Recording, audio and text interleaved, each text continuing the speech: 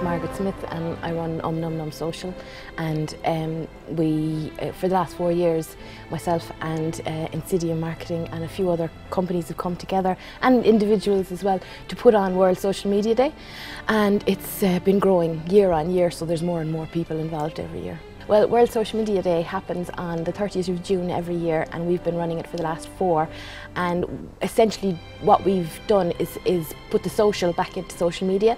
So it's taking your online relationships offline for a day, and usually it surrounds something to do with Cork. The biggest challenge really was the fact that we have no budget, and everybody has to give their time and volunteer their time and their resources. The second thing, I suppose, is just getting volunteers is quite hard, and sustaining that. And I suppose two of the ways we use creativity is in getting the budget and in using our charm to get sponsorship. What I've learned from it is that you can make a huge impact for no money. Creativity is key. We that have digital marketing agencies get a huge amount of benefit out of it, because we're able to try all these marketing strategies.